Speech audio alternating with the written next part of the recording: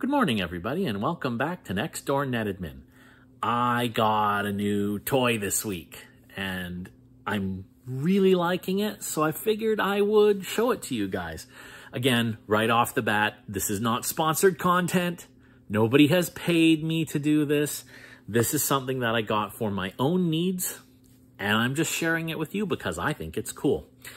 But first of all, let's set the stage. Why do I need this thing? What is it? Well, I've talked a bunch about doing different boot media. I would have said boot CDs, but nobody's really burning CDs anymore.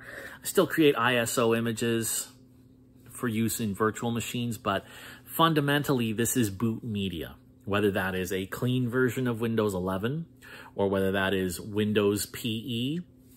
But you also think about all the other boot media that you need as a system administrator, whether that is something specific for administering secure boot, or whether that is a version of Linux, Ubuntu perhaps, or maybe Linux Mint, or maybe gparted for a specific partition editor, or you name it.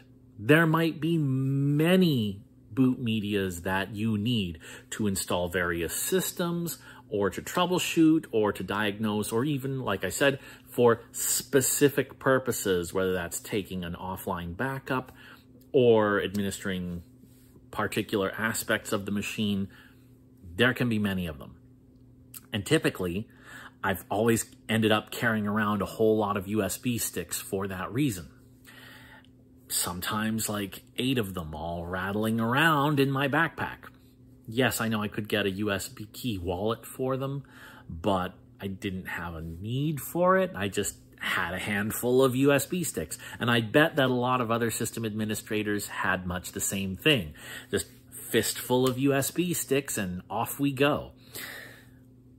Okay, well, using these requires finding the right one. And sometimes it requires just regenerating a completely new one, overwriting your USB stick with the tool that you need right now. And then you overwrite it again and you try and keep track of it all. There are software systems available that you can kind of have multiple ISOs on there and then just use one stick or one USB connected storage and choose which tool you want to boot off of. Probably the one that is most well known is Ventoy. That is a free and open source project so far as I am recalling. Correct me if I'm wrong. But Ventoy also has, while it has lots of compatibility, it is compatible with a broad range of ISOs.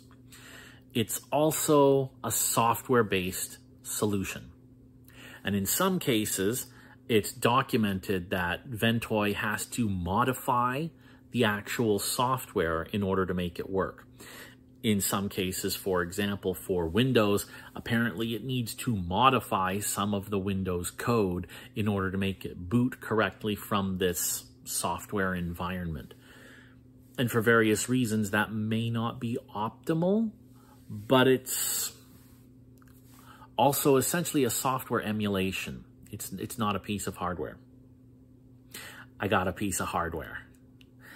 This is made by an outfit called IODD. This is their ST300 device. At its core, it is essentially a 2.5-inch SATA SSD of whatever size you want that you slide into the housing, and it's a pretty thin housing, just big enough for your 2.5-inch SSD.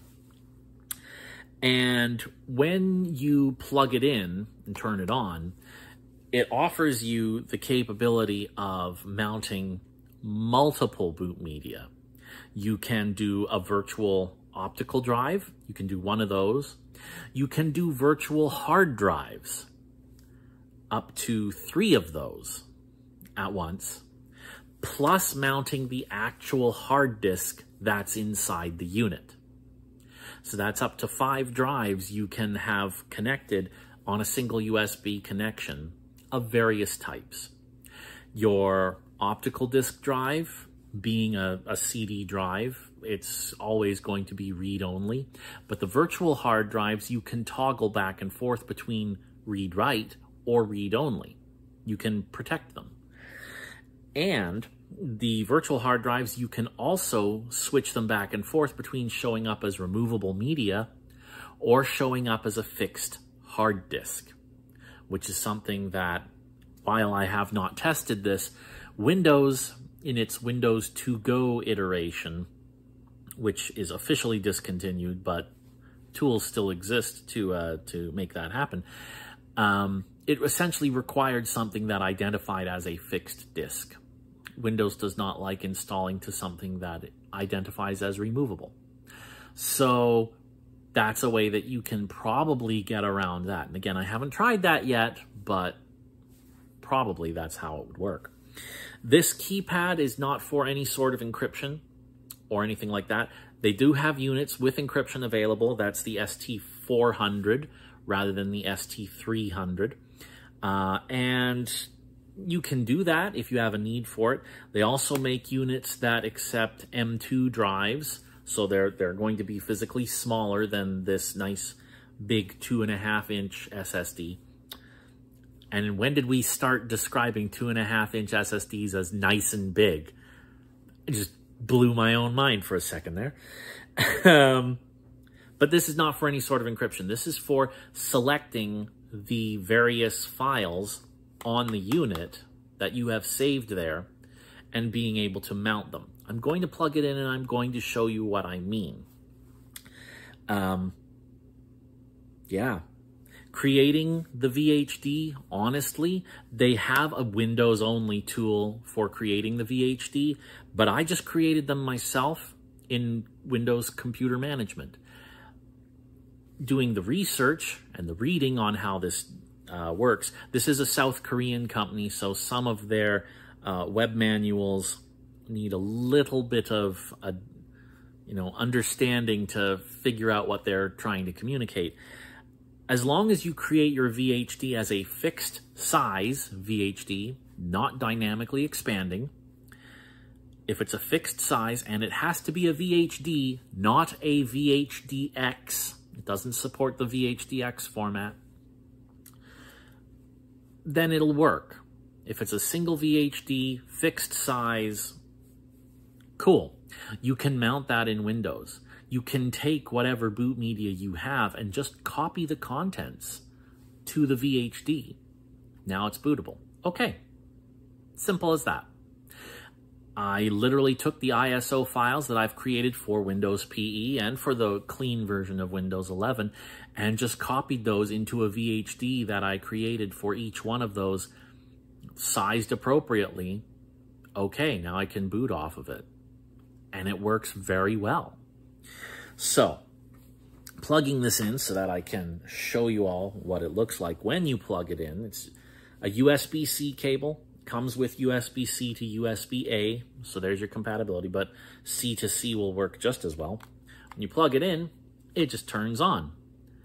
And what you can see on the display there, I'll bring it a little closer to the camera, is that it's got 2 drives connected right now, 2 virtual hard drives, and then it's got directories that you can just use the keypad to go through. I have a directory for ISO files. If we go into the ISO directory, you can see that some of what I've got is an OpenSense installer. I've got Ubuntu. I've got, what else do I have in there? Linux Mint as well, and gparted. So there's my ISO files. If I had an optical drive emulation turned on, then I could select any of those and they become available for booting. If I go back and go down to my VHD directory, you can see I've got a whole bunch of VHDs in there as well. I've got some tools that I have for work. I've got my clean Windows 11 installers. I've got Mosby. I have a couple of Windows PE boot drives. And this is just the beginning. I can create as many of those as I want and select them as I go. I also have a backups directory down here that doesn't have any boot media in it. The backups directory is literally there because, hey, I can boot using any of the boot media and then back up a machine to the actual hard drive itself. Okay, cool. So I'll just create a backups directory so that I have that there and I can back up anything that I need as I go. That works. From this root menu, I'm just remembering how to get into the menu system here. There's the key here has the settings gear wheel on it. So if I go into that, then I can go to mode setting. Yep. And this lets you essentially select what you want to have available. And as you can see, I've got the 2 virtual hard drives and then the actual hard drive within the unit available right now. If I wanted my optical disk drive, I could just go down there and then I can pull that up into an enabled position, and I can, you know, if I save it at that point, then I can add an ISO, and there you go. It's mounted and it's available for use. And when you exit, is that the right key for exiting? Yeah, close enough. It will save it. If I had changed the configuration, it would save it. And then when you select which files you want to mount, that gets saved as well, so that when you plug it in, it immediately mounts those and it's good to go. And if I want to safely disconnect, a long press on the number 9 key tells the unit to save, and then when the light starts blinking, there you go. You can disconnect it and you're all good to go. So that is a tool that I find really, really handy. I don't need to have umpteen zillion boot sticks floating around in my toolkit anymore, and I don't have to worry about overwriting them and then needing to recover something later. It's all on a single unit that I can dynamically choose what I want to mount. It presents as an emulation of the actual drive in hardware. There's no software modification going on, and I'm good. This particular unit cost about $120 Canadian, just for the hardware. It did not include the drive. But, you know, pick a drive that's of a size that works for you, whether that's 1 terabyte, 2 terabyte. I've put a 4 terabyte in here so that I have lots of room for taking backups of systems and having additional SSD space with me for my job. And you're off to the races. Again, you can get a unit that does an M2 stick if you need something that's a little slimmer and, you know, easy to go. I don't know what prices are like for those. All of the M2 compatible units also offer encryption and, you know, dual passwords and multiple users and all this other fancy stuff. Probably elevates the cost. Again, I haven't looked at it, so I don't know. This was just the unit that is the basic stuff, does what I need it to do, doesn't have anything extra, and I'm happy with it. So that's my new toy, and that's something that I have really been enjoying in the last week and look forward to working with and enjoying for a good long while to come. So that's it for today. If you have thoughts on other things that you would like to see me talk about or like to see me demonstrate, feel free to let me know right down there in the comments section. If it's a piece of hardware like this, then, I mean, unfortunately, no guarantees that I have that available. But if there's something that you want to see available, then it doesn't hurt for you to let me know, and I'll keep an eye out for it, certainly in the future. But yeah. Otherwise, thank you very much for watching. I am your next door NetAdmin, and we will see you next time.